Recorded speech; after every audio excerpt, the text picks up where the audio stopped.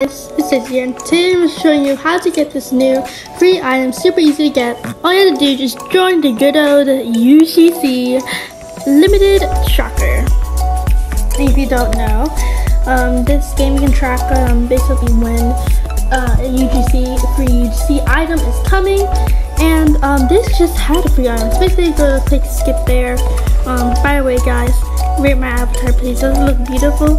And also I got this pretty blonde hair. It looks really pretty. So make sure you go ahead and check out how I got this beautiful free blonde hair. Yes, that's right, it's free. I did not pay Robux for this.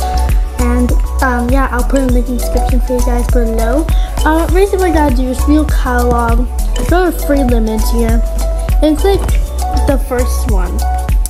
And then it'll say it's for free. Of course I already got it. Then of course just leave the game, go to inventory as usual, go to accessories, and then you go to head.